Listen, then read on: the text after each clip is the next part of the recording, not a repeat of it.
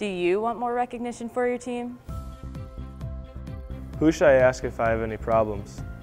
How can I share my ideas? How can you get involved and make it yours? Joining Student Athlete Advisory Committee allows your voice to be heard. The mission of SAAC is to enhance the total student-athlete experience by promoting opportunity, protecting welfare, and fostering a positive image. Who is SAAC? SAAC members are student athletes supporting other student athletes. SAAC members vote on rules, partner with great organizations such as Make-A-Wish and Team Impact, and build pride on campus and in the community. There are 3 different levels of SAAC to get involved in. At the campus level, there are 307 Division II institutions that sponsor SAAC.